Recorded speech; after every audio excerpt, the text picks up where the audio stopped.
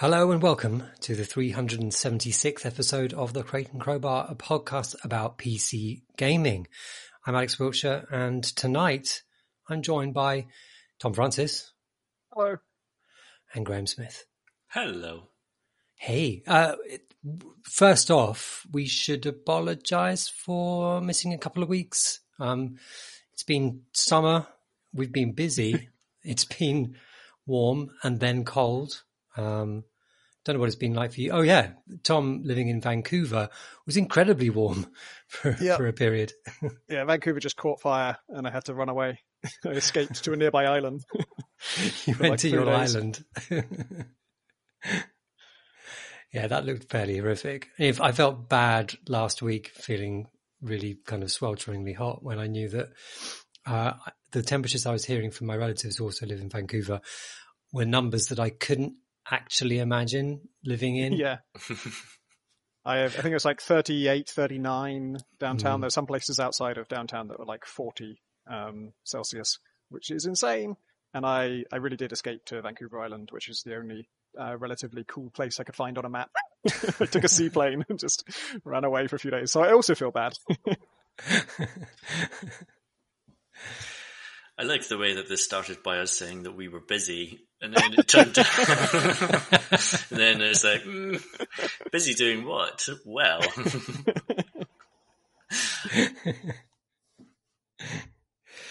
Graham, I heard that you've spent some time trying to buy a new piece of hardware. I did. I bought a reservation for a Steam Deck, which cost £4. I'm still actually undecided as to whether I want the thing, but we should explain what it is first of all. So Valve announced a new hardware product, which is a handheld PC gaming device. It's called the Steam Deck. It runs a new version of the Steam operating system, which is built upon Linux, and a version of Steam, which is built specifically for the handheld. It's got... Help me out here. I leap in at any time, but as I try to remember the specs. Yeah, it's got a screen. Yeah. It's like a 720p screen. I think that's quite, I don't know, that's a number. And it is important to me. I'm not going to lie. I'm not going to sort of do this sort of like, oh yeah, I don't really care about the specs. I do care. And it's 720p, which makes it the same resolution as a Switch. But a Switch, it is not. Because it's different. And that's what the people say. That's what the pundits are saying. But Graham, why is it different? Because they're both the computers. They live both on the hands. You can plug them both into screens. Well, you can't unhook the controllers. So it's building on stuff that Valve have done before. So for example, it's got the touchpads on the front of it, just like the face of a Valve Index controller or like the face of the old Steam controllers. So, you've got two thumbsticks, a bunch of face buttons, and a little pad on either side that you can use with your thumb. So you can theoretically play strategy games on it or first-person shooters.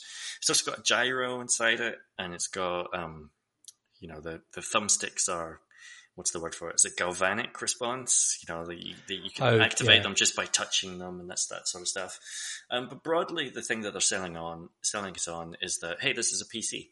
So what that means is that if you want to hook it up to your monitors, you can do that. If you want to stick Windows on there, you can do that. If you want to then download the Epic Game Store and stick that on there, then you can do so. And it will, they say, run every game that's on Steam currently. It's able to do that because although it's a Linux-based operating system, Valve have been developing a thing called Proton over the last several years that allows any game, essentially, more or less any game. They say that it will be any game by the time it comes out, but there's a few exceptions technically right now because of some anti-cheat stuff around games like Apex Legends and stuff. But broadly, any game will run on it. And yeah, like they're saying, like I think it was like between 2 and 8 hours of battery life, depending on what kind of game. It's a pretty broad range, but I understand why they have to provide a broad range based on, because I think they were saying it's based on like screen brightness, what kind of game you're playing, whether it's something like Control, which is one of the games that they demoed on it when they showed it to IGN, will presumably run the battery down faster than something like Hades. I think you can also do things like lock games, or maybe games will default to 30 frames per second. And so, like, from my point of view, I'm like, hey, this is, like, I already own a Switch. My Switch is a thing I usually just play indie games on, occasionally like first-party Nintendo stuff, but by and large, just indie games. And by and large, indie games that I already own on PC, that I've played on PC, and I think, oh, you know what? I'd really like to play this on my couch while lying down. And so I'll pick it up on Switch. And so, like, the Steam Deck to me is like, cool. Maybe I wouldn't have to buy games a second time. That's a nice. It'll save you money in the long run. Well, yeah, maybe. But the thing is, on my Switch, I buy more games than I actually play. So maybe it will save me money in the long run, but maybe I wouldn't actually use it that much. And I especially, like, when I look at, like I say, they showed playing Control on it. Do I really want to play Control on a 9-inch screen, 720p at 30 frames per second on a thing that's going to run out of battery after 2 hours? I think it was interesting to me that in the promo shots for it, they showed Control. I think that was their sort of poster child for, like, here's the thing you can't play on any portable system yet. But then they also showed Hades, which was an interesting choice because that's already on Switch. And I think that almost feels like an admission of, like, honestly, the things that most suit portable handheld consoles are already there, but you won't have to buy them again, and it will just be all of them, because there isn't that much in the indie scene that doesn't come out on PC, right? It's kind of the all indie games platform. Yeah, that's true. I would just note that you can play Control on your Switch, but it's the cloud version. Oh, really? Yeah, and that's the Switch's kind of approach. Yeah, so I'm excited about it because I want to play Monster Train, which I don't think is on Switch yet, right? Slay the Spire is, but I don't think Monster Train is. And just whatever the latest roguelike deck builder is, that's what I'm going to want to play when I'm watching a movie that I don't really care about. See, those are the interesting ones. Those are because they're about interface, and that's where all of the different investments and different kind of control methods that are built into it. Will you be able to use that as a touch screen? How will you miss the mouse? Yeah, I mean, you will be able to, I'm sure, because I already can play Monster Train on a touch screen because my laptop has one. But it's not very good. I much prefer playing with a gamepad because dragging cards, in this and Slay the Spire, you have this hand of cards at the bottom of the screen. You often have like up to 10 cards, and they overlap heavily. And it's so inaccurate when you try and grab one and it grabs the wrong one. If you let go without putting it exactly back where it was, you've played that card now. So the stakes of making a mistake are huge. And so it's just much better to play with a controller. You just want like a really cleanly defined input of just left, right, yes, no. Yeah, select, hit it. Yeah. It was at the point I got really excited when it was announced, and then I found myself wanting to plug it into my screen. Like, I could just plug it in at my desk, and I could run it there as well. And I thought, what am I talking about? That's the same screen that I've got my PC plugged into. Why? Because I don't actually play on my Switch very much in handheld. And then I saw that it is like, I think it's 600 and something grams, and the Switch is 400 grams or something like that. It's not double the weight, but it's like a third again as much as what the weight or something. I think it's like double the size though, right? Isn't it? Like and twice it's quite big, yeah. And I thought, is that something I really want to use? Well, am I going to want to play on it handheld? Because that being its point. I think you actually get, this is bizarre, but I think you actually can just plug a controller into it too, so it can just be this weird like middleman between your TV and the controller. Like it has a screen and the controls, but you're not using either of them. Because I really, really want our I would love our house network to be good enough to run the kind of the Steam remotes. Is that what it's called? Steam remote? the kind of like the in-house streaming. Yeah. Steam Link? Yeah, Steam Link. It is so because it's now on iOS, so we've got an Apple TV, and therefore, like it's an app on there, and it works really great, except for when for no reason our home network just stops for half a second, and then suddenly the game was beautiful, and then just is unplayable, and you never know that when it's going to happen. So I would love to play PC games in our living room, but yeah. So I have a Switch, but I don't use it very much. I don't like it in portable mode because the screen's just too small. And I would like it to just sit in my lounge and play things on my screen. But I actually don't like the Switch aspect of it, where I've got to like slot it into a dock and unclip the controllers, and then like I've got to get up and go over to the TV to do that. And I can't just plug it straight into the TV. Like, even though I have a connector that would go into a USB-C port, that doesn't work with a normal Switch. I believe it does with the Switch Lite, because that's the only way you can play on a TV. But with the regular Switch, I can't just plug it into my TV, whereas a Steam Deck I can. Yeah, that would work. How was your experience of actually buying it, Graham? I mean, not that bad, like, considering it's like a brand new product and there's quite a lot of buzz around it, but it did encounter some bugs. So, like, I think it dropped at like 6 p.m. or something like that.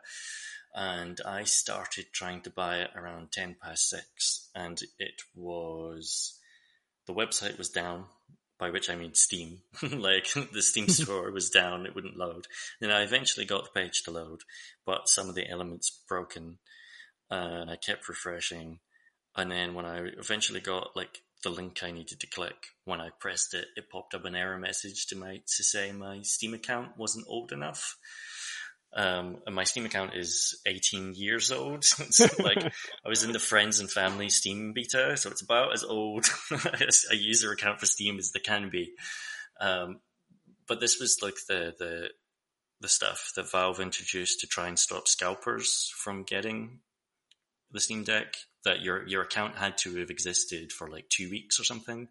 So basically you had to have had a Steam account prior to the Steam Deck having been announced. So you can just, sign up for 100 accounts and buy 100 of them. But about 15 minutes after I had that problem, I eventually got in and got it reserved, which I think cost £4.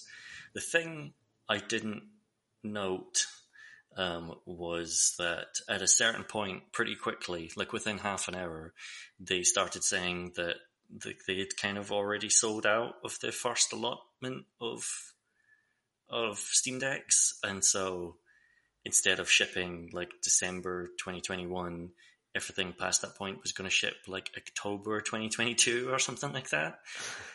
So I'm not actually sure which tranche of Steam Decks I'm in, whether I'm in the October 22 ones or whether it will be December 21. But like I say, I'm also like kind of ambivalent as to whether do I really want to spend hundreds of pounds on this thing so I can play games 5.5 feet to my left of where I'm sitting right now in front of my computer. Because I don't travel enough anymore. Like, if I had a commute or I went on planes, and maybe one day I will again, but I don't anymore. So my Switch is purely, I think I play while lying down on the couch, and even then, not very often. So given Steam Remote and the ability to just stream games from my computer to, like, this, isn't there a cheaper solution to this? Or shouldn't I just sit in a chair instead? I don't know. I'm undecided. Because, like, Tom, didn't you buy it as well? Yeah. So any questions? Are you definitely going to actually go through with the purchase, or are you Yeah. going to back out? No, I want it.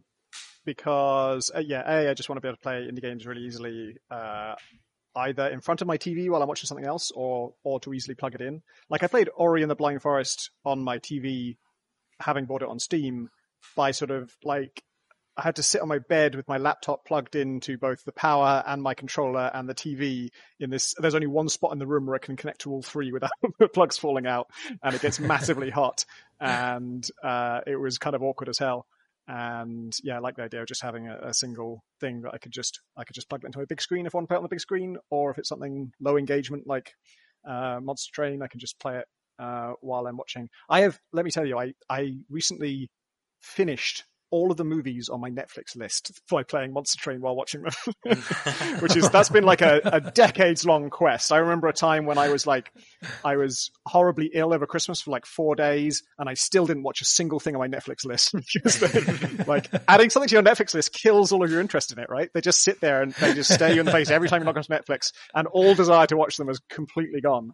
But then if I can be doing something else while it's playing, then I don't need to be that excited about it. And oftentimes there's nice surprises in there.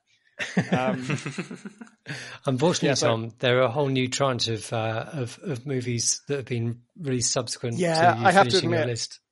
I have to admit, I was duped a bit into a false sense of victory here, because if this was true, I looked on my Netflix list and there were no movies left. There were a bunch of series and stuff, but I really thought I'd finish them all. And then, but I did think that was abrupt. Like there was quite a lot there a few weeks ago. I don't remember watching all of them. And I suspected some of them had been removed from Canadian Netflix or something. So like Netflix helped me out by just deleting some things.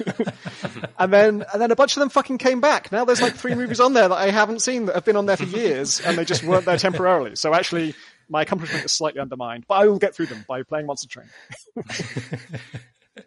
Anyway, the other thing I want it for is I want to play Tactical Breach Wizards on it, because that will tell me whether it's worth making a Switch version. Because I can see, does it work on that size screen? Does it feel right with, I mean, we're going to do gamepad controls anyway, but it'll just be is the interface clear enough, basically? That's really interesting. It's like you get to release one edition of the game, the PC version, on Steam, and you get to test out the possible Switch edition almost for free. Plus, if it really catches on and takes over the world, we don't have to make a Switch version. I'm really curious how much money Valve are losing on these, because like it is cheap. How much is it in pounds? I think it varies, but isn't it somewhere between, like the cheapest is 400 or 399 or something, isn't it? 300 and something, yeah. Yeah, and then the most expensive is 750 or something. Yeah, and the cheap one is, they're all the same performance, it's just the memory. I mean, the same processor and graphics card and stuff. Which is kind of wild. Like $399, I think it is, in the US for the lowest version for a game, for a PC that can play modern games at 720p smoothly and is the size of, I don't know, a small thing. 2 Switches. That can't possibly be costing them that little. They must be losing money on it. And that, we've come to expect that from like Sony and Microsoft, where they are selling something that they wholly own, that's a walled garden. They're going to make money off every single purchase you ever make on it. And okay, realistically, most people with this are going to buy things mostly on Steam, so Valve will make money from it. But it's unusual. I mean, I think unprecedented for, if they are taking a loss, for a company to do a loss leader like this, but not lock it down. Just sure, as you say, Graham, you can install Windows and Epic Game Store, and I bet Epic will make a version of the Epic Store that runs on SteamOS. Yeah, of course. So the 64GB version is £349, the 256GB version is £459, and the 512GB version is £569. So it doesn't even go up as high as £700 for the most expensive. God, that is less than I thought. I remember looking at the dollar values. The prices, keeping them all the same. I mean, it totally makes sense that they're all the same technical specs, other than the it's just the storage is different, because that's like, I think that's what people expect now, because you don't have to message. You don't have to deal with the differences. You don't have to deal with games running terribly on one and okay on another. And I bet it's the way that iPhones work today. Like where you buy any iPhone, it's got the most expensive one has the same chip in it as the cheapest one. Yeah, it's quite interesting. The new Apple Silicon laptops, the Air has the same chip in it as the most expensive version. I can't remember what it was now. It's exactly the same chip, except for it's got one fewer GPU cores. I think it's got 7 cores rather than 8, and that's because that's weird. They put the chips that failed, like no way. Yeah, you put the one where one of the cores is not behaving right. So they just switched it off and put it in the cheap version. So it's all the same dies and everything. It's just efficiency. That makes perfect sense, but it also sounds completely wild. Like, a bunch of these broke, so we're just shipping them in the cheaper model. Stick them in the cheap one. because I don't know if this is still true, but back when I was more into PC hardware, and looking to build my own PC on the cheap and stuff, there were all these like secret exploits basically where you buy this chip because it sounds like it's the cheap version that's not as good as the more powerful one, but it is actually literally the same hardware, and they've just like soft locked it to run at a lower clock speed because it's cheaper for them to make them all the same, make like however many of the better chips, and then just soft lock some of them.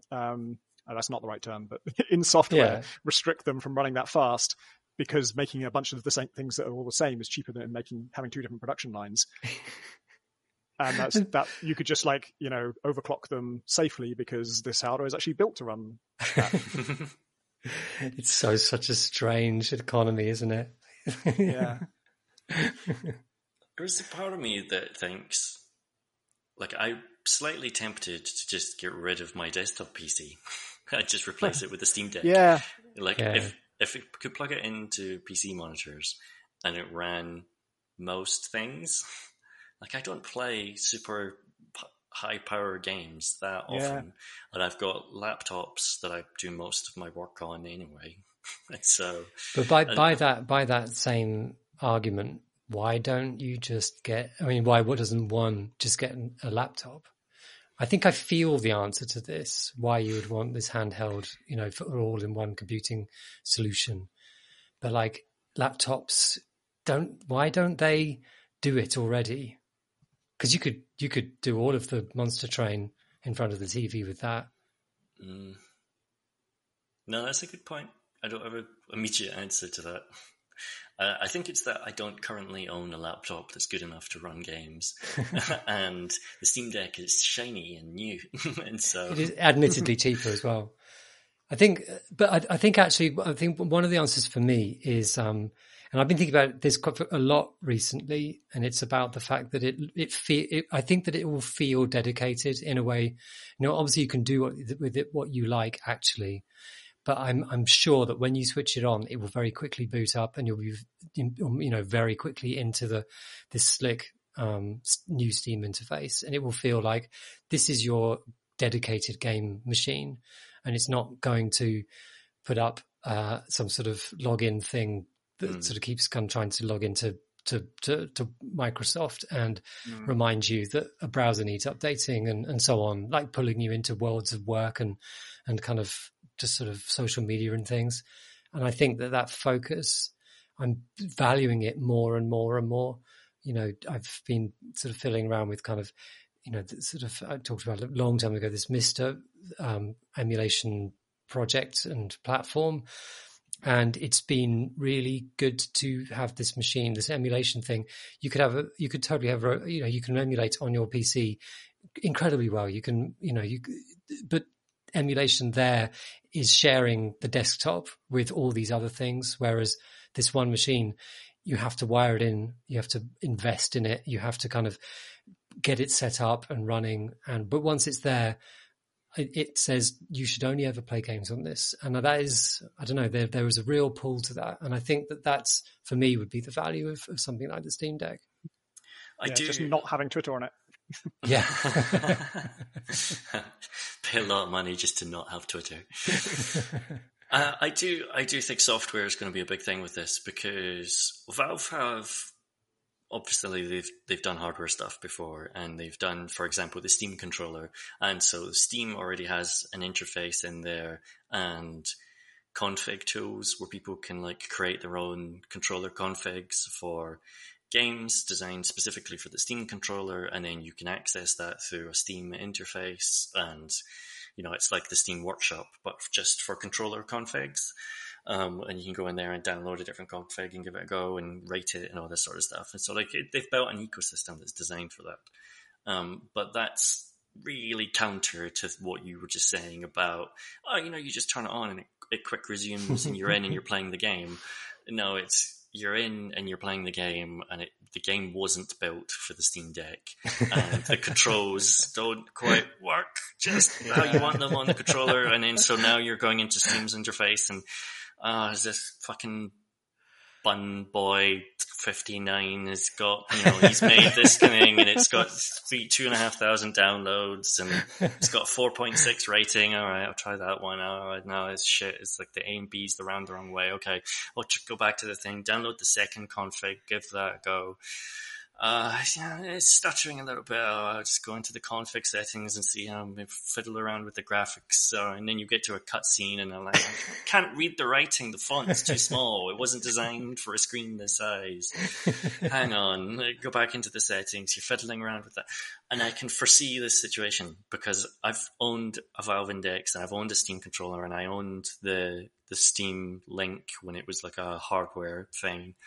And every single one of them has just been this giant pain in the ass. Of like, you're just shimmying back and forward between like two different screens on two different computers, trying to get things to talk to each other and get config set up the right way. Sounds to me like they'll have captured the very essence of PC gaming, the chase, the real game, which is it really is a PC. Nice. That's the slogan. Steam Input has been a real pain in the ass for me. Actually, it feels like a thing, it's designed to be a sort of an interface that helps you get things working together. And for me, it's mostly been an obstacle to preventing things that otherwise would have worked together by jumping in and trying to take over. Like I tried plugging my PS5 controller into my laptop the other day to play Monster Train, surprise, surprise. And it was working fine the first time, and then I had to quit the game for a different reason, like I needed to reboot it. And then the next time I started up, it was working fine for a second, and then a little notification popped up from Steam saying, Steam Input has found your PlayStation 5 controller, and then it just stopped working completely. Like, the A and B buttons would still work. I could still confirm or back out of menus, but none of the thumbsticks nor the D-pad would move my menu selection, so I could only choose the thing that was just the first option. Like, can you just fucking sit down, please, Steam? We didn't need you. I didn't ask you to show up here. And I looked through all the options. Nothing is enabled. Like, there's an option to like enable Steam Input for each individual controller type, and PlayStation is already unchecked. So according to Steam's own config, it's not doing anything except that it does pop up a notification saying that it's found it and it's taking control of it, and that just breaks it for me. Thanks. I'm glad that you're both seeing like a long road of being angry at this machine that you've paid £4 to have a right to buy at some point in the unknown future.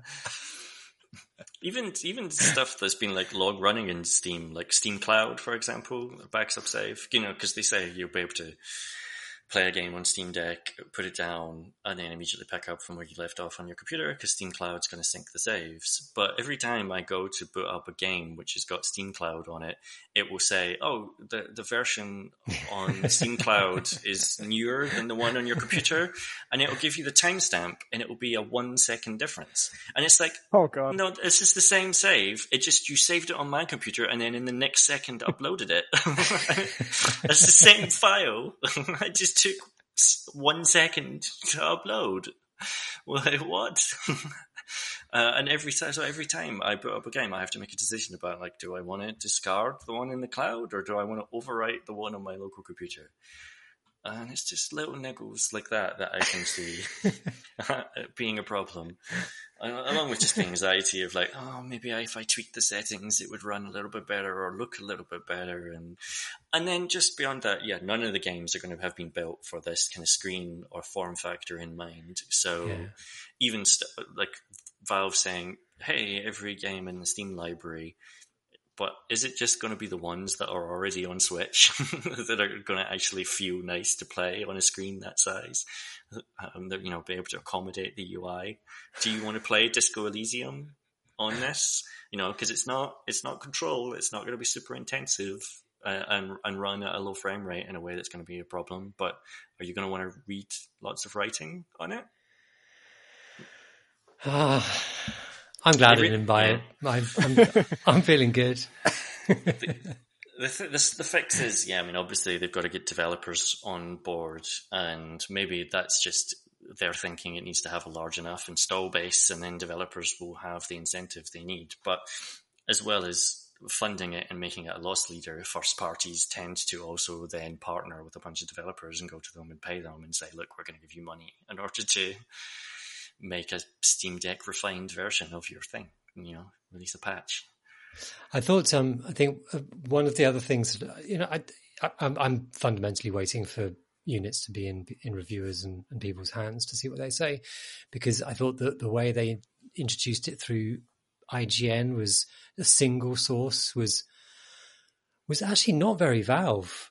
Valve do tend to show off things for the first time in a kind of quite no holds barred kind of way. They say, you get to play through the whole game. Right. They invite several different places to do so, to just have one, and watching IGN's coverage, it was very uncritical. There was, and obviously they couldn't really be, I would have been there not being able to be critical because I won't have experienced it fully either, and it's sort of in development hardware.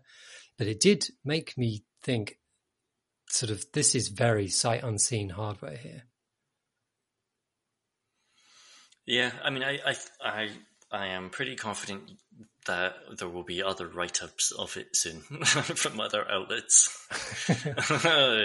Pretending like I don't know, but yeah, Valve are inviting people over and trying to work out how to do that. The part of the obstacle to it is travel to the US is such a nightmare at the moment, and so even if you can fly there, wherever you're based, when you get back, you might have to then quarantine for 2 weeks. So there are unique obstacles, as you're aware, as a man who tried to go to Valve last year. As the gates closed. What's nuts is that I went to Valve in September 2019, I think, or maybe October, and they flew a bunch of journalists out there from all over America and a couple from Europe. We didn't know what we were going there to see, and it was the Steam library update. I just had a lot of journalists who had travelled for 10 hours on a plane. And then it was okay. I thought maybe it was going to be a new VR hardware or some new game, something big. No? Okay. Library update, some new UI. No, a 25-minute presentation. And that was it. Gabe Newell? Nah, he's in New Zealand. No, and no developer interviews anyway. No interviews. Just a Q&A at the end where you got a chance to ask one question. Wow. So, okay. I don't mind. I in the IHOP opposite my hotel 5 times and then got back on a plane. It's a nice 3 days in Seattle. Wow. We should talk about some games. Should. Tom, what have you been playing? I have been playing Roguebook, which it's a roguelike deck builder. That is my comfort zone, and I'm not leaving it. It's the roguelike deck builder from him who did Magic, Richard Garfield. That one. Yeah, okay. And for me, it kind of came out of nowhere. I hadn't heard of it until it was out. And its twist is, so it's very, very Slay the Spire. It's kind of a nice full circle, really, because I know Slay the Spire is partly inspired by Magic. And now Magic Guy has made a game inspired by Slay the Spire. It's very similar in lots of ways. The main difference is that you have 2 characters, and they one of them is in front and one of them is in back, and many different cards will switch their positions. And whenever damage is incoming, it hits whoever's in the front. Whenever you play a block card, all of your cards belong to one of your 2 characters, and whichever character it belongs to, it moves that character to the front and then gains the block. And the block is kind of shared, or it's for your team. So you're never wasting block. It's impossible to play a block card and have the block be on the wrong character or in the back where it doesn't count. So it's mostly the switching is kind of errs on the side of player friendliness. It tries to make it so that it works well. And there's a little bit of extra strategy there because they have independent health bars. So it's a question of, most of the time you want your guy with most hit points at the front.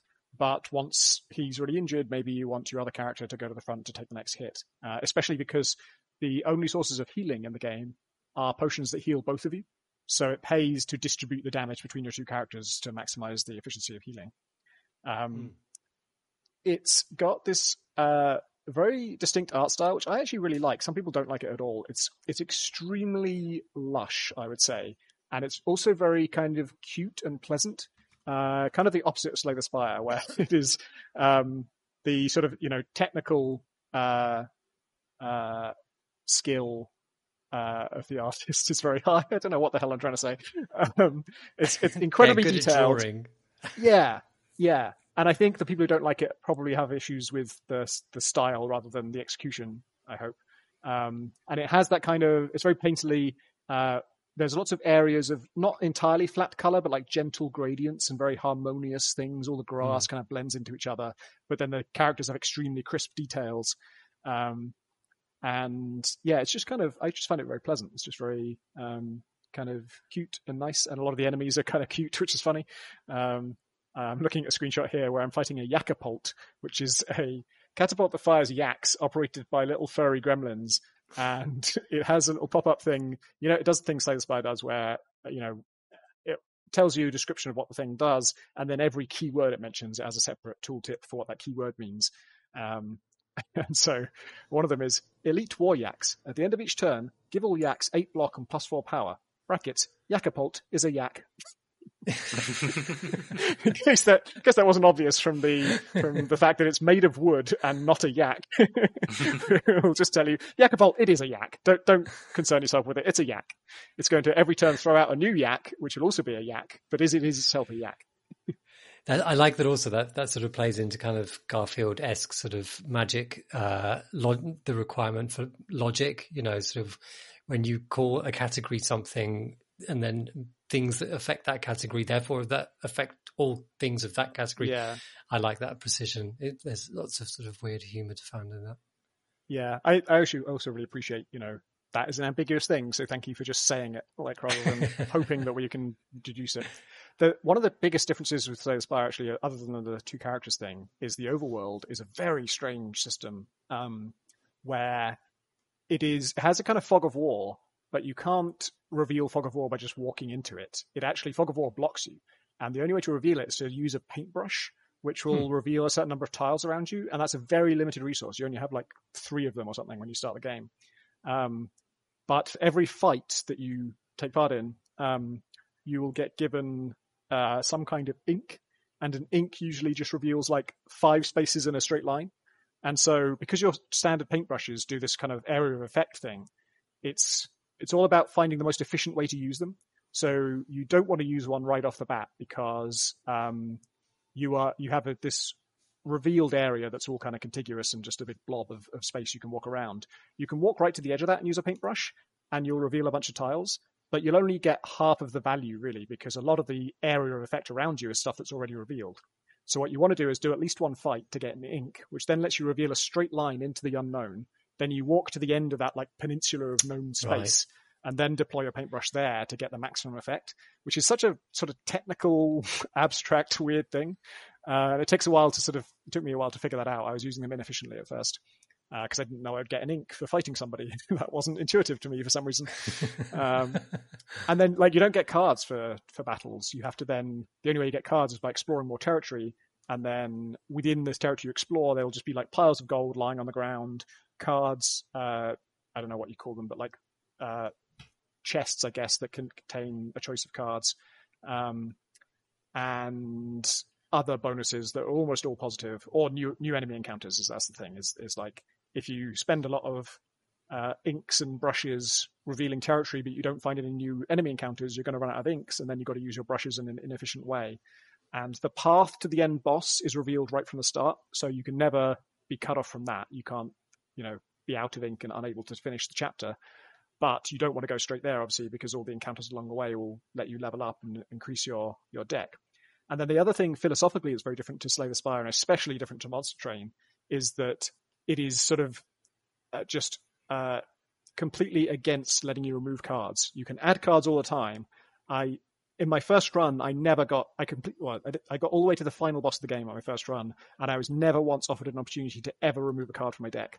I was adding and adding and adding. I think I had like 35 cards in my deck or something, and never had a chance to take one out ever. So all your basic crappy cards that you start with, those are still in your deck right to the end of the game. What it does have that I'm only just at the start of is a big web of permanent unlocks where you spend this meta currency that you earned through your runs to change what will spawn in the landscape. So, for example, having more piles of gold or more health potions that you can find.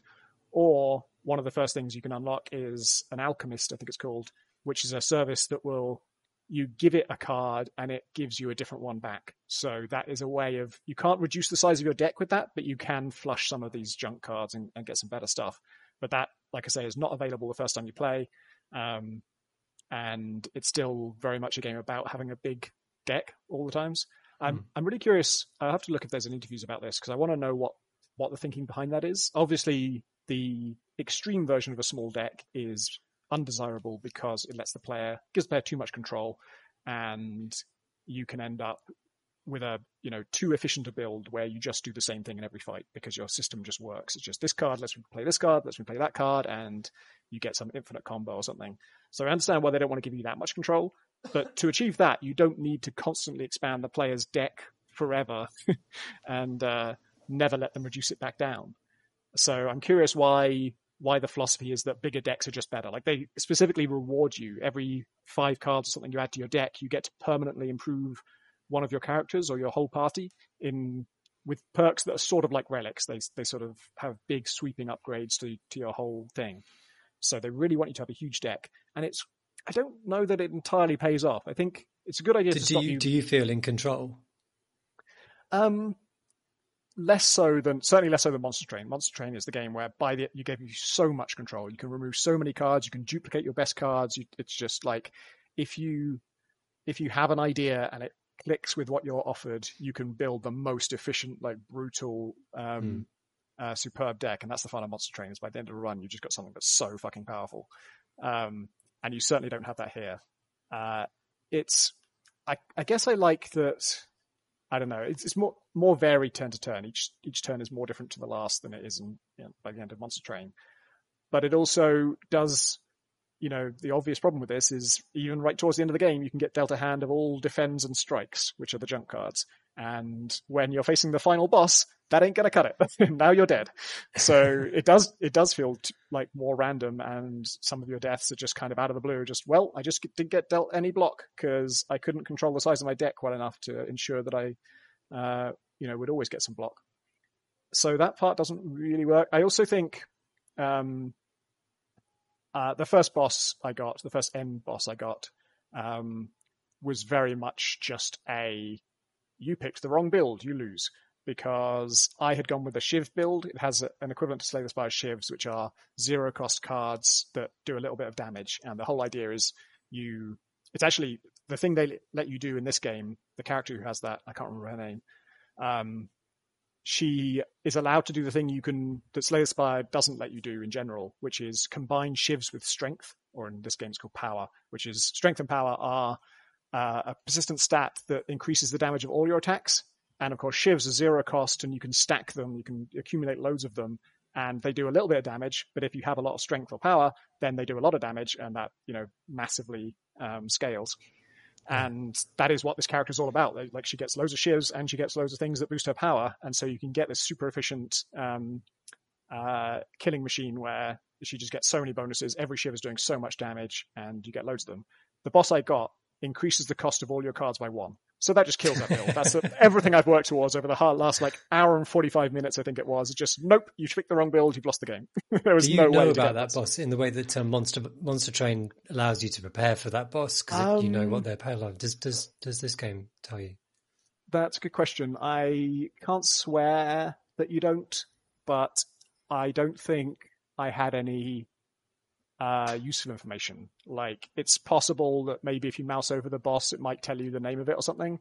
but it certainly. But you didn't know what it. Yeah, I certainly didn't see any pop up that said what their special ability would be, which was the information that I needed. And even if it had, I think that would still feel like a bit of a fuck you. Plus, that would only be in the last chapter of the thing. Like that boss is not on the map from the start of the game. It's like Slay the Spire, where each chapter has its own boss, and you can only see that far ahead. You can only see to the boss of this current chapter. So I'd already spent like 3 chapters building up to this deck, and it would have been too late to pivot, I think. It's such a hard counter. And like, yeah, Slay the Spire has, the Time Eater, who is an enemy that gets stronger every X cards you play. And so that is bad for Shiv decks because you're playing a lot of cheap cards. But it's not fatal to Shiv decks. I've beaten the Time Eater with Shiv decks plenty of times. And it's that nice balance for me where it's like, okay, this is the hardest boss I could face with this deck, but my deck is real fucking good and I'm still going to kill it. Whereas this is just a hard no. It's just, nope, you cannot. Like, I have broken the fundamental feature of your deck, which is free cards. Yeah. So yeah, the thing most people have complained about who don't like this game, it actually hasn't been that popular amongst, like, for example, the roguelikes channel in our own community and just, friends of mine who are into these kinds of games because of the persistent unlocks. They are too strong, most people feel. So you start out too weak, or actually that's not the complaint. The complaint is that once you unlock a few things, you get much stronger. And it just snowballs from there. The game, once you've won once, the game just gets easier and easier. And it feels like a kind of grind just to get all of the unlocks that are just a straight boost. Things like you can just find more artifacts on the map, relics or whatever you call them. You just get more good stuff over the course of the campaign. So of course that makes you massively stronger. Yeah. So when you're on the campaign map in the overworld, what are you kind of looking for and thinking about during that phase? Because that's something that isn't in the big favorites, having an overworld. Most of those games are just either linear or you're choosing sort of left, right paths. Yeah, it is quite different. Because Slay the Spire, you've got like choice of paths, but you're trying to Slay the Spire wants you to kind of really think ahead and plan out what your later route is going to be, so that you make the short-term decisions with the long-term decisions in mind, knowing all of the options that are going to come up ahead. This one, as you explore more, you are getting more and more options. I'm usually holding off from doing I'll find a fight I could do. I don't want to do it just yet. I want to go and see what my other options are. If there's some money or some cards or relic I can get before I take that fight, I'd rather do that first, because the health you lose is persistent, obviously, and the better I am before the fight, the less health I'll lose. So it's just a strategic thing of as I get more and more options, in what order do I want to do them, and is it worth me spending more ink and paint to get more options before I commit to a battle? And usually it's just a case of, if I still have ink left, then yes, I should throw out some lines of visibility and then go cast some more paintbrushes and get more and more stuff before I take on a fight. And then when I'm out of ink, I've got to do a fight to get another ink. And there's probably an argument that you should save 1 ink, because some of the inks just suck. Like there's some that just like, you've got to use up a paintbrush to use this. Like you've got to, it doesn't do anything on its own. And so if that's your only option, then you can become quite inefficient. I sort of like how spatial it all is. Like there have been times where I'm like, I can actually, if I stand just here and I use this 5-tile ink, I can throw out a line of visibility that is going to connect to this little pool of area of land that I already know about, that I can already walk around if I can get to it, and sort of connect me up to that island. And in that island is a watchtower, and if I touch the watchtower, that's going to reveal all the area around it. So it's actually better not to use a paintbrush here, because that area is going to get revealed later. So I like that there's that level of strategy to it, but it's very weird, and you can definitely just fuck up your run just by not understanding how to exploit that and what order to do things in. Yeah. And does it dovetail well with the kind of just the collecting and playing cards bit? Because for the moment, because like listening to you described it, I don't really see the relationship between playing cards and getting sight lines and finding ink and stuff. They seem totally different systems. Yeah, they pretty much are. You're getting cards from like vaults and stuff, but it all just feels like a meta layer. It doesn't sort of hang together in any particular cohesive way. Yeah, it's funny. It does look really pretty though. The art's really kind of nice. I'm looking at like a little kind of ogre frog guy who's got a massive, great golden fist. Yeah, he's one of your starting characters. He has a lot of headbang cards, and I haven't really tried a headbang build yet, but that is something to do with, I think maybe it buffs him or something. But yeah, that's a build I haven't explored yet. The white have you found anything that kind of sort of build archetypes that you haven't really come across before in other deck builders? Good question. There's a kind of hunter type guy who has a lot of healing stuff, like he can sort of leech health. Actually, yeah, his health system is pretty good. It's got rage, where every time he takes damage, he builds up rage, and once his rage is full, most of his cards have a sort of super version that will play if you play them when your rage is full, and that'll drain all your rage when you do it. So the strategy is like, which of these, when is it a good time to spend all your rage? And you want this character to take damage, so he builds rage. He also has a bunch of healing things. So it's a case of like getting him to take the damage, then managing to heal the damage. And sometimes it all comes together perfectly, because one of his starting cards will heal him if it kills the enemy, and it only does 8 damage or something. But if you're fully raged up, then it will do 16 damage and heal you for more. And of course, that's more likely to kill the enemy, or there's more situations where it will kill the enemy. So it's perfect if you can, intentionally let him take enough damage that it will boost him up to the 25 rage, that then enables him to play that card for more damage and kill like a 15 health enemy, so that, without the rage, you wouldn't have been able to kill them. And with the rage, you both kill them and you get not just health, but more health. And it all kind of like a gambit pays out. Yeah. Yeah, that sounds all right. Sound unconvinced? Well, no, it does sound like I was started just thinking about like, the candle people and the idea of builds that are all about just killing them and like just counterintuitive weirdnesses like that's just shot through and Monster Train and things like that. And I was just sort of thinking about the space in which you can design this stuff. And Garfield, could he be the one that finds new stuff in this space? Because we've got the candle people who look awesome and also are all about you like dealing with their short lives and killing them and all that stuff, and then bringing them back. That's a sort of. Yeah, I like it's that. It's not like it's a genre that is kind of that is starving for new ideas, but it's just that when those ideas come along, they're just so exciting. Yeah, I like that history of the roguelike deck builder. That 2017 Slay the Spire is released, and then 2020 the wax people who die. That's the only progress that's been made in this genre in the last 4 years. This one it's not just from Richard Garfield, is it? It's also like the development team he's worked with on it, I think, were the developers of Feria?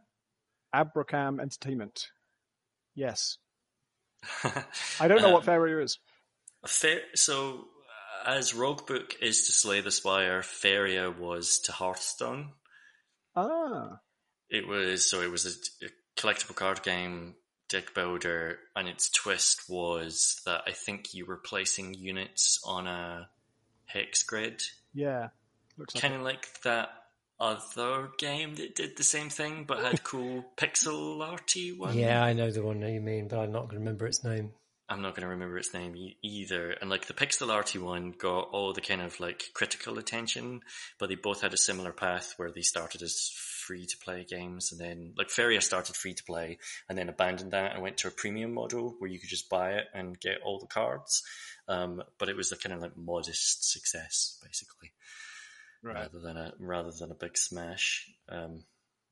But I played it a little bit back in the day, and it was nice. It was a nice version of one of those games, and it looked pretty and that sort of stuff. Yeah, the art looks really nice. So that's obviously their trademark style.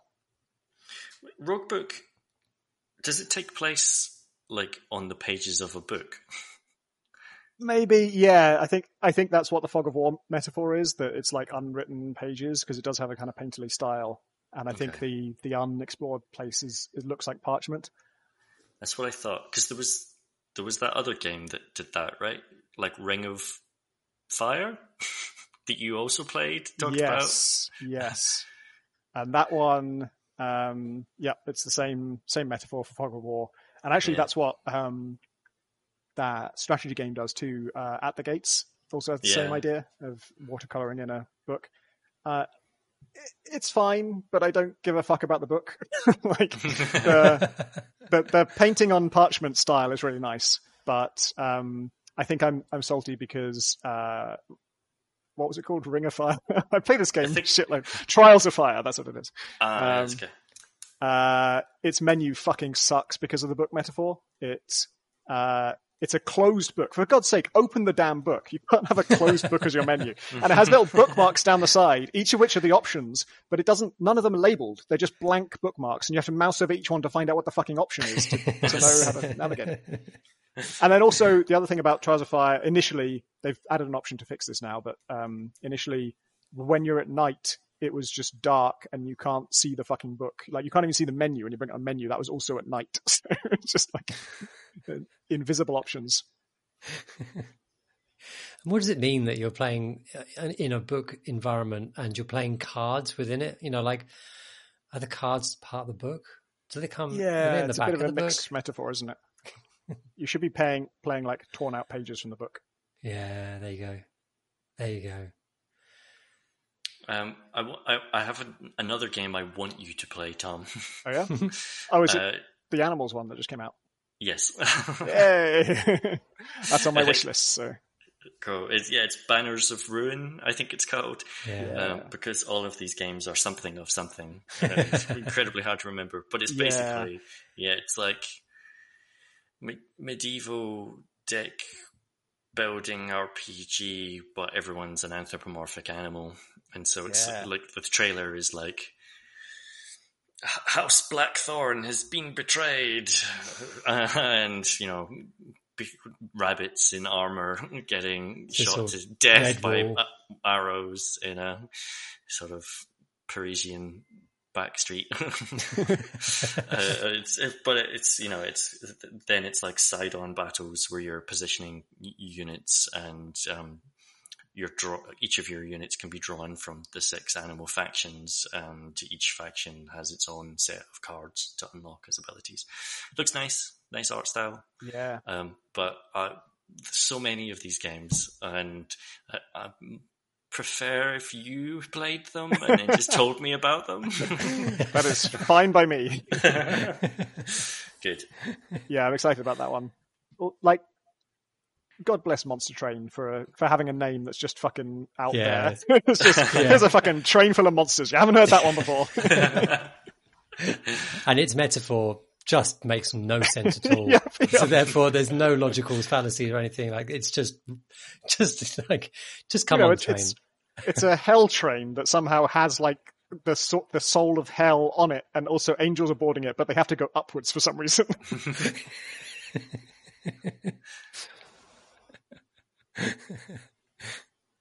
But I'll take that over Trials of Fire any day as a title. Do you remember the game that George Fan made before Plants vs. Zombies? Oh. Was it Insane Aquarium? Yeah, that's right, Insane Aquarium. Yeah. And then the way that Plants vs. Zombies came about was he was trying to make an Insane Aquarium sequel, and he was like imagining it as like a 2-story double-decker fish tank, and then like enemies would come in to like the top tank and filter down to and he decided basically, oh wait, this is a stupid metaphor, and like it became the different lanes basically of Plants vs. Zombies. And that's what I always think about when I play Monster Train, as like they had a stupid metaphor, but then just kept going rather than. I think it's great. It's fine. I do love that we can, from the future, we can sort of shout at George Fan, going, "Of course, why are you talking about Double-decker, obviously they're on a lawn. They're on a lawn. Yeah. The most obvious game concept ever. It's a bunch of plants on a lawn shooting peas at zombies. Yeah. That genre. Why couldn't you find your game immediately? It's almost as if games take long and winding roads to completion. What was, did anyone play his one after Plants vs. Zombies, Octogeddon? Yes. I didn't play very much of it, but I did play it. Yeah, that was quite fun. It didn't click the same way Plants vs. Zombies did, but it was entertaining. It's very much like an arcade game. It was, spin wildly and shoot things in different directions, and now one of your tentacles is a puffin. That genre. That's right. Yeah, that one. Yeah, there was sort of after, there wasn't an awful lot of feeling of control to it, which I think I was looking for. Yeah. In between Plants vs. Zombies and Octogeddon, he actually worked on Magic the Gathering for a while. He did, didn't he? Yeah. He joined. He designed a zombie-themed card for them, but then joined Wizards of the Coast full-time for a bit. He's joined another studio full-time now, since Octogeddon came out, but I can't remember where. What else have you been playing, Tom? What indeed? Wildermyth. Thank God for Steam being on screen. Which I haven't played enough of, so I'll just be brief, and I'll probably return to it when I've played more. But it is become a bit of a phenomenon. So it's a comic book looking game. Oh God, it's got a fucking book metaphor as well. I just loaded up the Steam page, and the first thing that happens is a big old timey tome opens up. It is at time of speaking. It has 6,373 reviews, 95 of which are positive. So this has been a phenomenon, and it wasn't well known before it came out, and it kind of just skyrocketed once it did. I'm so pleased about that because I played it early on, and I like it. Yeah, I'm really pleased that it's become popular because obviously a lot of love has been put into it.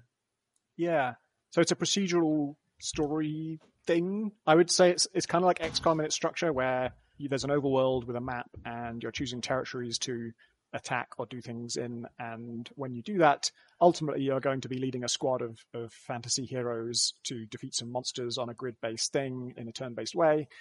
But in between that, there's going to be a lot of discussion between your characters, and they're all named people with backstories and relationships to each other. And in fact, you choose those. So one of the first things that happens is one character meets up with another, and you have 3 dialogue options, each of which is labeled to tell you it will kind of establish that the existing relationship between those characters is either friends, rivals, or lovers. So you kind of decide what the relationships between your characters are in that way. And then you pretty quickly get a squad of 3. I have not met anyone else since then, but I understand that you continue to accumulate new characters. And I can't really speak to how much of it is proc-gen and how much of it is going to unfold the same way, because all the dialogue is pre-written, at least in some sense. I'm sure nouns and things are switched in.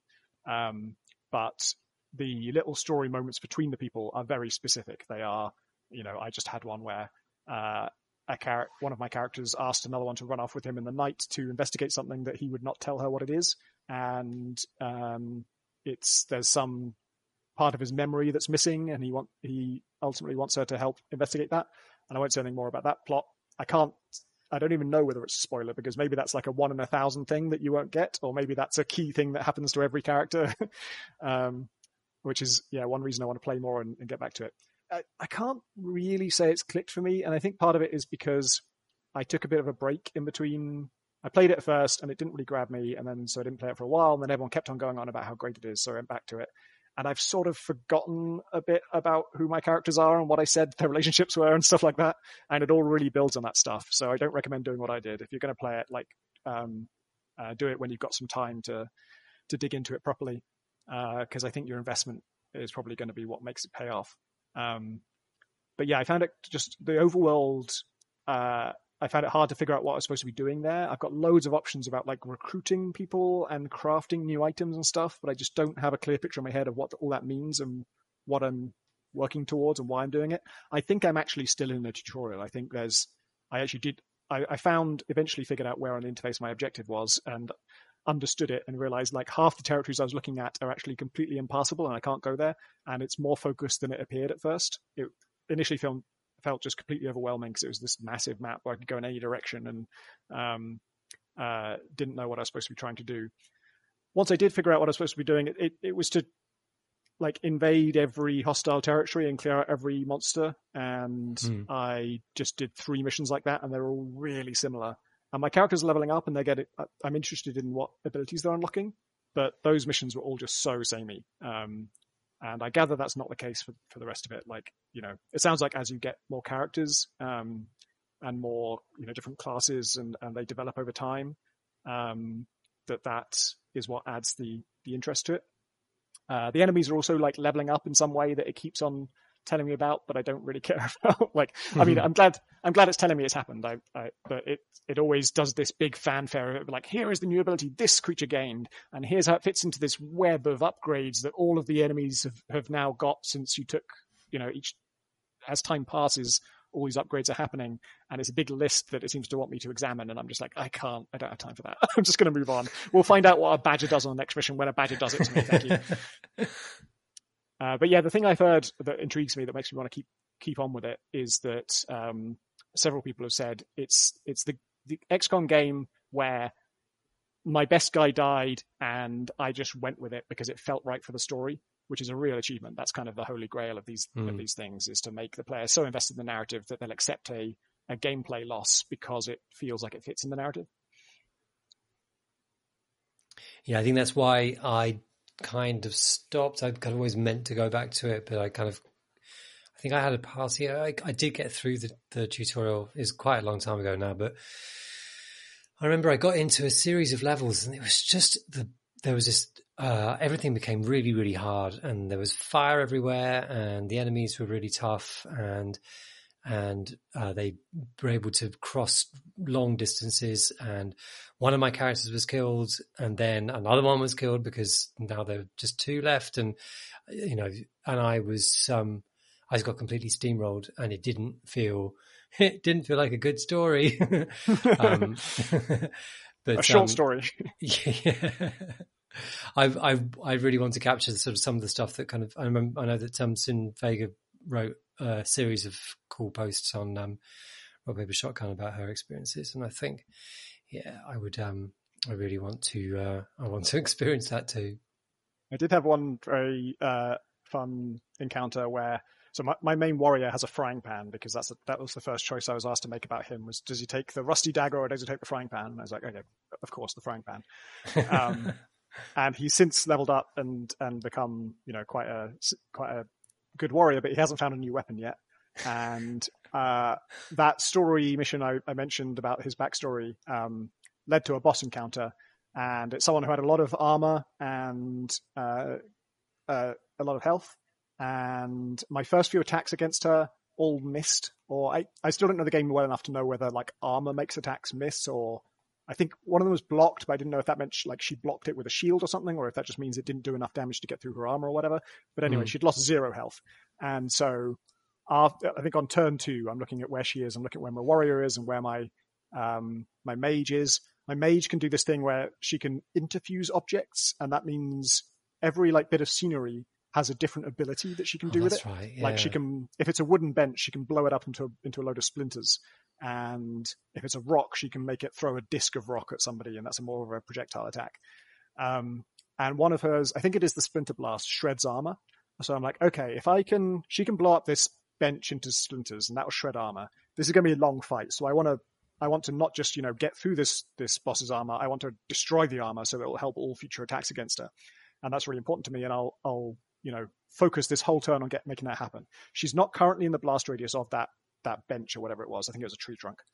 But my warrior has enough movement to get behind her, and his main attack pushes. So if he gets behind her and then whacks her towards the splinter blast radius, then afterwards my mage could blow up the tree trunk into splinters, shred her armor, and then my archer still has enough action points to shoot her with her. I think she's in stealth at this point, or she has some special attack she can do from where she is that would be perfect after the armor is already gone. So I'm planning this like 3-step plan. I have my warrior go up behind her, hit her with a frying pan to knock her into the blast radius, and she just dies. Just get an immediate victory screen.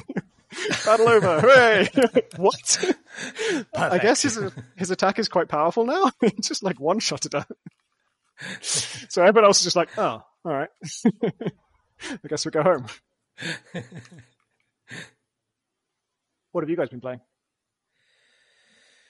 I played a couple of games that I wanted to talk about. I wanted to actually do a quick shout out first to Neurocracy. We did a special part with its kind of lead developer, Johannes, a few months ago, and so the game Neurocracy is now out. It's a really interesting game, and I'm not ready to talk about it because it's episodic. So the story expands is the best way to talk about it over time, because this is a game or narrative thing, interactive narrative, I suppose you call it. I don't know. Anyway, it's based in a fictional Wikipedia called the Omnipedia, and a murder has happened of a kind of a sort of a tech CEO guy, and you're not really tasked with solving it, but you will find yourself trying to figure out what's behind the death and all about the context of the death and what's going on in the world through Omnipedia, which is this Wikipedia, and it's really clever.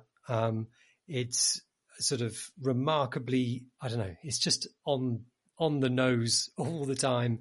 So it's set in the future, 2040 something or other, in a world where China fundamentally, it sort of is the world leader, and various corporations are vying for control. And what you learn through the few very long and in-depth Wikipedia entries in episode 1 is that lots of these companies are vying for control over installing AI or brain implants, basically, which are in the wake of a big pandemic, are collecting information, or ostensibly installed in people's brains to collect information on future outbreaks of pandemics, so that the world can better defend itself against them. But of course, under that, lots of information is being collected on people themselves, and it's about control over people and that kind of thing. There was a kind of like a sample of the game, which Marsh and I had played it before the interview we did a few months ago, and that was very much set around a kind of a storyline which obviously exists in the released game, but I don't know quite how it all plays into it in that one, because this is all what it comes across as is speculative sci-fi. This is like pure science fiction about, interesting questions about what would it be like if such and such scientific situation in a world that we all recognize might happen. And in that demo version that we played, it's supposed that an illness broke out among fish and was specifically among salmon, intensively farmed fish farming, causing a sort of mad cow disease, but from fish. And I think that was the cause of the pandemic that the kind of the world was reeling from in episode 1 of the final game. And the episodes kind of zoom forward in time, day by day, as the drama around the assassination of the CEO of a company that's been installing these brain implants plays out. And Omnipedia, this Wikipedia that you're reading through, this you can see the history of the pages. So, and it will do the comparison pages that you can do on Wikipedia, so you can see the changes. And there's all sorts of information and interesting nuances that you can see through edits and things. and slowly the world just gets filled in, and it's incredibly smart. And there are loads of sort of side stories and little avenues you can dip down. There's some really interesting sort of pieces of kind of fictional design where obviously they haven't built an entire Wikipedia, so a lot of terms, and a lot of them terms are real terms, they come up as pop-ups rather than actual pages you go to, so you're not going to be distracted all the time by going off the wrong way. So it feels much more focused than you might fear it might being. But I really recommend it. It's £15 for kind of a season pass. And like, it's all beautifully written in world. So kind of even the cookie, the GDPR cookie page kind of plays into the fiction of the of the game as well. So like, and as you buy, if you buy the season pass, you'll get it too. But yeah, Neurocracy, it's at omnipedia.app if you visit there for more info. But yeah, it's really interesting, and sort of it's really cool to be able to kind of read something on my iPad, which is a game and is sort of interactive but sort of static, but also growing over time. Yeah, it's cool shit. Yeah.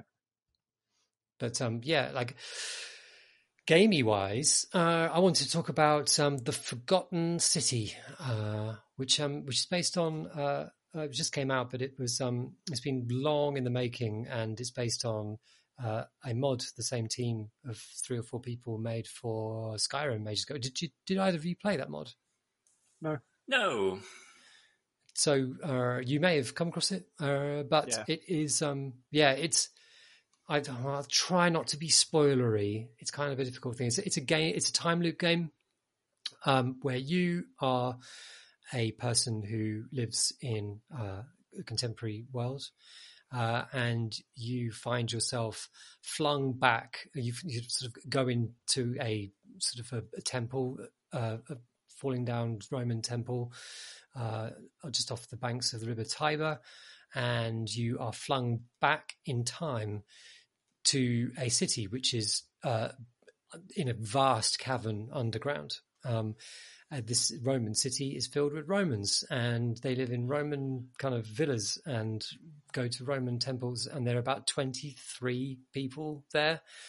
And it's very specifically small number of people, because you will get to know all these people because they all play out a day in the history of this place. And at the end of that day, when a specific thing happens, time stops and you loop back to the start again. And your aim is fundamentally to get back home again, and you will get back home in theory. And I'm not sure whether this is, there may be a twist in all this, but the plan is that if you can cause a paradox which causes one of the people that lives in the city to not do a special ritual which has called you into the city, and therefore fix the problem of the city, then you won't be there anymore, and therefore you'll be free of it. And the thing in the city is that people keep turning to gold, which is shit. And the reason why people get turned to gold is that there's a curse here, which if anybody in the city commits a sin, everybody in the city will be turned to gold. And again, and somebody during the course of the day that you're summoned here will commit a sin, and you need to find out who they are and deal with it. It's basically nice place until then. Yeah, until then. It is a really nice place, and like that is the thing with this. Like, it's obviously made by just a few people, but they have really invested all of the effort in the right places. It's a stunning looking game in a lot of places. It's sort of, I don't think it's running in, I'm pretty sure it's not running in Skyrim's engine anymore. It looks like it's in something like, I guess it might be, but it looks like Unreal or something to me. It's sort of, they really got a good marble feel going on in its shaders, and they got a good mosaic feel and a good sort of relief, sort of carved relief stuff going on. I do. I mean, I've always been fascinated by kind of the Roman aesthetic, just the thing, sort of the stone, the carving, the kind of the paintings and things. And it really does capture that. And it's an open city that you're wandering around and you're meeting people and fundamentally you're spending most of the time talking to people and finding out what their problems are and fixing the problems. It almost could be interactive fiction. Except for there are some little bits which kind of involve exploration, and I was surprised that there are some action sequences as well. Again, I won't kind of spoil anything, but I'm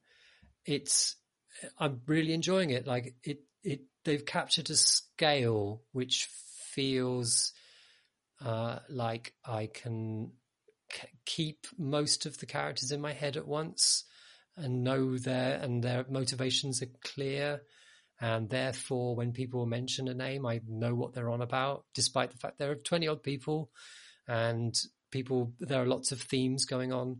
There's an election going on, and there are two front runners, and which one do you want to go for? There are people in love with each other.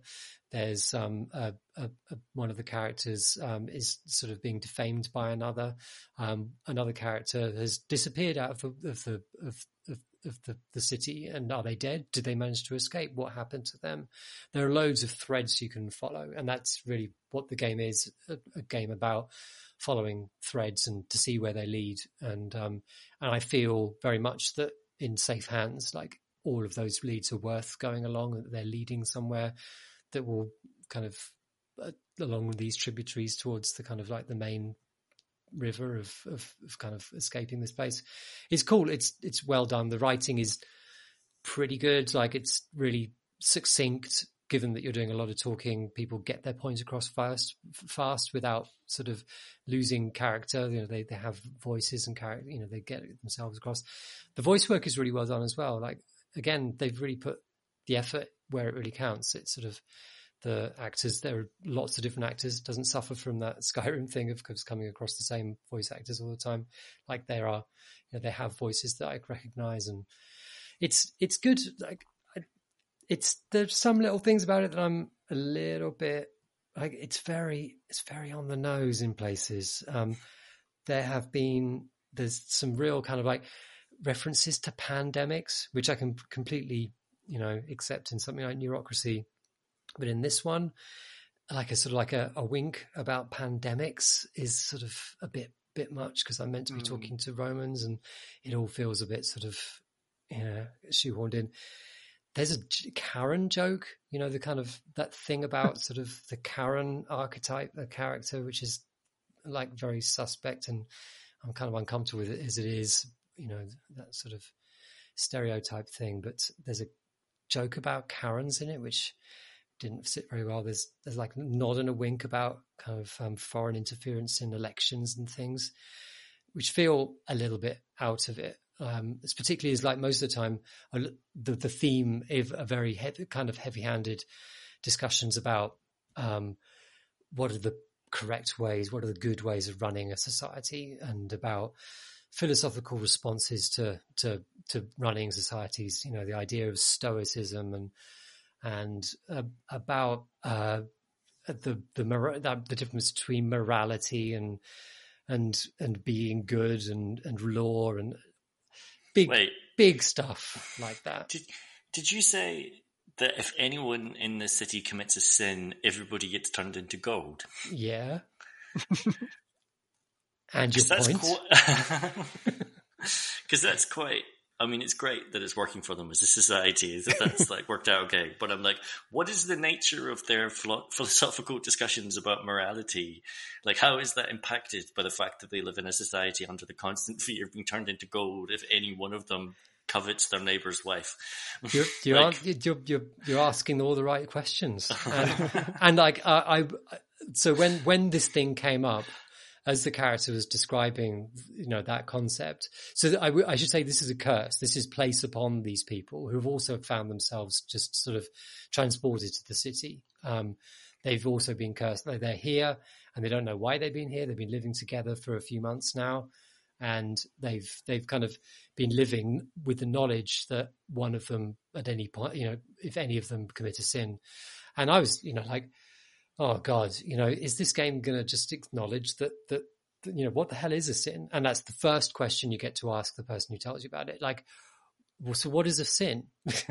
Because sort of like, and he says, well, yeah, that was a really difficult thing. We've been arguing about this for the past few months, but like, I'm the magistrate here, and my way of think about it is that we uphold the law, the Roman law, because that's as good as you get. And then you have a little discussion about, well, how were you saying that the Romans did all sorts of bad shit? And to which he has answers. It deals with this stuff remarkably well. Like, it's all there. Like, like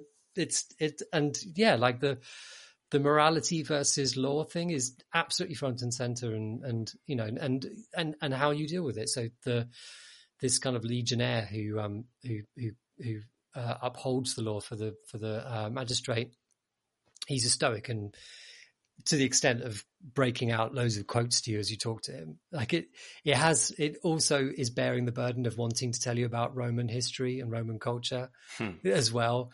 I mean, it's not smooth and it's not elegant, and you do feel kind of talked at quite a lot. But like, it's also interesting, like, even if the interest is sometimes like, is it going to deal with this thing that seems really obvious? Oh yeah, it is. Yeah. Good. Okay. At the moment, I would say that it is very buggy. So I wanted to play more of it, and I started playing this morning, and I was in the middle of an action sequence where the item I needed to do all the actioning, I had no longer in my hands, and there's no way you have an inventory, but you can't select items to use from your inventory. It's just a bug. And like, I can pick up multiple items of a unique thing, which looks like it's a problem as well. It's made by just a few people. I think another criticism I've had of it is that sometimes the solutions. So a lot of the kind of the puzzle solving is kind of thrust upon you, where there's a problem. So how are you going to get somebody to do something? And you kind of try something out, and then you have a few conversations, and somebody tells you something, and you don't really realize that that's the thing. But next time you talk to the person involved in the problem, suddenly a new dialogue option is there, which solves the problem. And I said, okay, well, I didn't think of that, but luckily my character did for me. And I don't think I feel an awful lot of kind of reward for that, but well, at least the story's continuing. So again, like, this was a mod made by a few people quite a few years ago now, and I think that it bears that heritage quite a lot. It really isn't a very elegant game. I mean, that's what I was going to ask. Have they gained anything by making it no longer a mod, other than presumably the ability to charge money for it? I believe that there are more stories. It is better developed. It's the story, the quest is better designed. It's smooth. I think it might have some more locations. It's good looking voice acting. I think the original may have been voice acted, but this is professionally voice acted. It looks better, runs better if you ignore the bugs. Yeah. I think that's the hook here. Yeah, I was wondering if it still felt Skyrim-y in terms of like the structure of its quests. Like, do you walk through a town and a man walking by, an NPC says, Yes. Have you heard about the Grey Wolf or whatever, Grey Fox or whatever it is, whatever the Skyrim equivalent is? They do. And as you walk past, and even during conversations, so that's why I think maybe it is still in the Skyrim engine, because in the middle of conversations, time continues and people will walk in between you and say something while you're in conversation. But actually, that's serving to also feel like a live place, which is good, really. Also, when you talk to somebody, they do the kind of like turn around and then the zoom in on their face, which the classic sort of Skyrim thing, where sometimes it doesn't work quite properly, or they're kind of like craning their neck around at a strange angle because they're sitting down or something like that. sort of, but that's, it does feel, the movement is quite Skyrim-y as well. Like the jump is that Skyrim stiff jump thing that sort of you never know quite whether you're on a surface, whether you've succeeded. Have you tried placing a bucket over anyone's head yet? You can't. Yeah, you can't pick up objects. Oh, it's a real shame. It's a real shame. One way to solve that problem: just cut off your hands, pick things up. But yeah, Swansea City, I have been enjoying it, and I think that you may too. Nice. The other thing, I'll just quickly mention. Should I mention it? You have now. Oh, okay. All right. So listeners, we before we started, I mentioned that I've been playing Day of the Tentacle with my daughter and have been quite enjoying it, despite spending the last 15 years sort of having decided I hate adventure games, and I've kind of, okay, this is a good game. This is a good game. And we started having interesting conversation. Then I said I refused to talk about it because I don't know. Why did I want to refuse? Because other people have opinions on adventure games was the reason. Yeah. I'm just trying to think about why I decided I disliked them. And I think that maybe it is a mistake to decide that actually I have to change my mind on the basis of playing one of the very best adventure games, because a lot of the kind of the cliches about adventure games kind of just aren't really upheld by Day of the Tentacle, where I think it's, I can remember a lot of the puzzles just a little bit. So when a character hints an answer to one of the puzzles, and I remember what it was, we have to get that. The hints are quite elegant and just smartly done and amusing, the way that they kind of, the way they hinted. I'm trying to think, and because I wasn't really prepared to talk about it, I'm trying to think of an example. And I don't. Does it have? So I remember in Monkey Island there was like a tips line you could call. And so 1-800 Star Wars or whatever it is. I can't actually remember how it worked, because I feel like in the manual there was literally a tip line you could call in real life to get hints. But then in the game, in Monkey Island 2, you found an old phone box on one of the islands and you could call the hint line from there. Yeah. I guess until you reach that point, in-game hints were not available. And I don't remember how useful they were when they are available. But I wanted to shout out Chicory, because that is a recently released really lovely adventure game. I have not played enough of it to talk about it yet, but I will do, because what I've played is wonderful. And there is the hint line system in that is a phone you go to and you call your parents, and it's really sweet. Your mum answers the phone and you can ask her for like what do you think I should do, mum?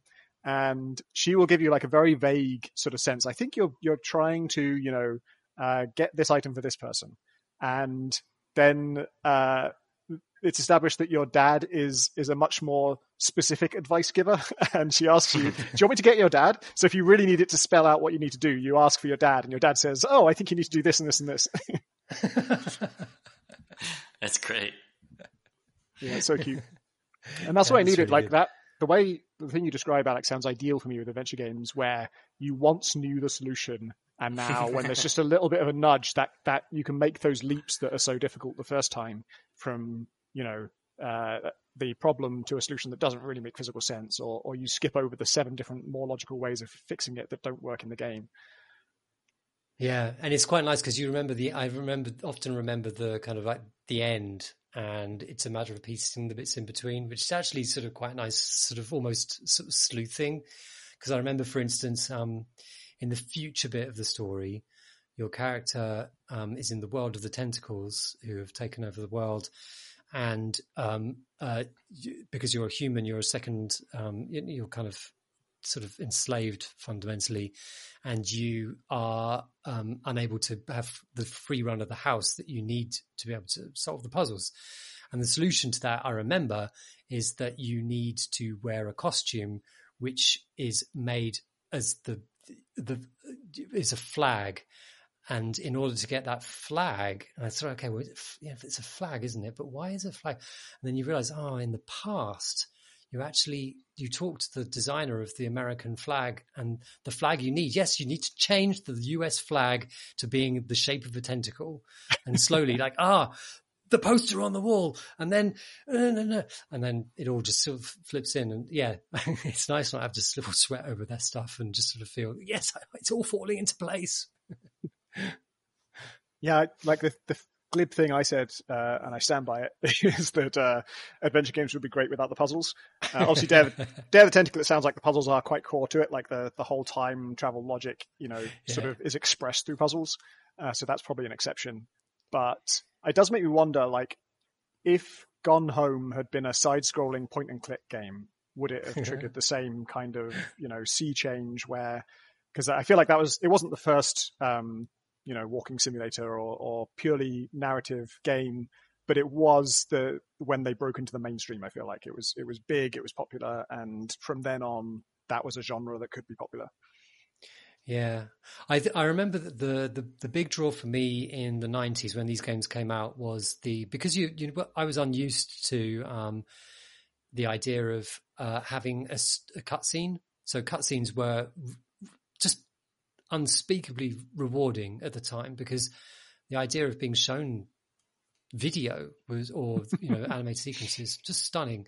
And then the chance to see new pictures as well, and they were always well drawn, like the new LucasArts stuff certainly, and be able to see a sequence of new places that looked really good. That was a reward in itself as well. And I remember that the pull for Gone Home was you're exploring in first person a house. Like, obviously the idea of exploring a space was very, common by the time that the Gone came out. But the experience of exploring was the game. And I think you'd lose so much, because figuring out how the house fitted together, and finding the kind of like the places where people had left secrets, and looking under stuff and opening drawers and that kind of thing. I don't think you could do that in point and click quite. Oh, maybe you could. No, I think you're right. It wouldn't have the same effect. Like Gone Home. You need to be in that. You need to feel you're there in a way that. Gone Home came from immersive sim DNA, and the immersive part is what they sort of went deep on, and that feeling. I mean, I think one of the reasons it worked so well is because it felt like a horror game, even though that isn't what it is. Like, it didn't pay off on that intentionally, but being in a scary situation, you are more immersed and more like alert to every detail, and snooping around through drawers and stuff has a sort of magical, energy to it. It's a heightened thing that then, even though a scare isn't coming, you are just absorbing more information than you would be if it was just a kind of very casual strolling around a scenery side-on thing. Yeah, like where you're looking, you're not there, you're looking at a character there, you're kind of it's totally third person. Yeah, definitely. Yeah, and I think I'm also really aware of these, Day of the Tentacle, what you can interact with, you mouse over stuff, and it doesn't have the pixel hunting problem that kind of is another one of the bugbears of that genre. But so you always know what you can interact with, which, I think takes away some of the being there potential in it, which it isn't missing in it, because it's not what it's trying to go for. But yeah. But it's interesting. My daughter loves it, just like, and her save got corrupted, and she enjoyed just playing it all again. And like, I love it. I can just do the same things that we saw before all over again. Love it. Graham, what is the best adventure game? Did you like them, Graham? Yes. Yeah, I liked them as a kid, because I played a bunch of them on the Amiga 500, and then on the PC after that. And then I went through a period in my early 20s where I replayed a bunch of them, and I also was playing a lot of what was it called? What was that adventure game making tool called? there was a tool that someone made that produced a lot of indie 2D point and click adventures, basically. Right. There was a website, you could download them for free. And there was a lot of really good stuff made from that community, and so I used to play them quite regularly in the early days when I was at PC Gamer and putting stuff on the disc and that sort of thing. Similar to you in that I went through a phase where I was more down on them. I think there was a real, a pushback against overly narrative-focused games rather than systems-focused games. Yeah. And I think I pushed back against games which seemed inelegant, like the kind of like indie game renaissance around 2010. A lot of it was based around, oh wow, this game is systemically and thematically so consistent, and the way it's communicating everything to you is really slick, and then it's got this like one core idea that it then expands on across, the braid thing, a World of Goo, for example. Whereas adventure games are the exact opposite of that. Every puzzle is a bespoke thing that it has to try and explain to you how this particular puzzle works, and then it's not going to do that very well, and because you don't understand what you're doing, you got the weight of the author is kind of like pressing on you. Yeah. And so, I think I went through a phase of being kind of down on them, but I've gone back to them since a little bit, and I think I would probably play them with a walkthrough on a second screen that I would alt-tab to a lot. But I still think Day of the Tentacle and Indiana Jones and the Fate of Atlantis and the first Sam & Max Hit the Road and Monkey Island 2 and 3 are all great games and really funny and still have some of the best writing in any video games. I think probably the best one is Day of the Tentacle. Yeah. Because as Tom says, the time travel stuff is so core to its systems. It's the only LucasArts adventure game I think that has that marriage just right. It's maybe not the one I love the most, though. I probably still love Monkey Island 2 more. As that was probably the first one I played and completed on my own on the Amiga 500 back in the day, which is a big part of it. But I love the characters in that world, and this strange ending just captivated me as a kid. Yeah. The ending is amazing. Oh, I just remembered something that I was going to say about Forgotten City. Sorry to go back to this, but with it, I'm always quite interested in time loop games and how they deal with the idea of what's persistent between the loops and how they kind of give a reason for how things are persistent, and ensuring that what you do in any loop kind of is a continuation of stuff. And I'm not sure the solution to this one is particularly good, but I found it really interesting. Because I was really interested in the first loop, what would happen to the items that I pick up, and they all come with you. Everything that you picked up, physical, is just in your pocket still. And I had no idea that was going to happen. I thought, am I going to have to collect all this shit again? And no, you don't. It's amazing. It was just kind of freeing, but also kind of perplexing at the same time. And there are some kind of story threads where you make permanent kind of progress in them, like you solve a relationship between two people. And I was wondering, so are they somehow kind of made permanent in the world, as if kind of you fix them and therefore the magic of the world just kind of means that now you've redressed some sort of eternal balance or something?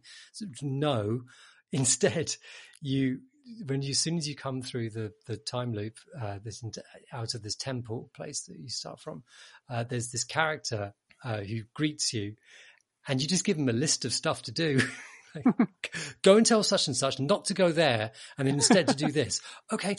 Also, please inform such and such is the person who's been doing this, and they're very, very sorry. Good. Okay. And also, time so loop assistant. Yeah, this poor bastard has to run off. Please give the medicine immediately to this person, because it's so weird. That's great. But I really like its ham-fistedness. It's just so honest. Couldn't think of anything good here. Fuck it, we'll get the farmer to do it.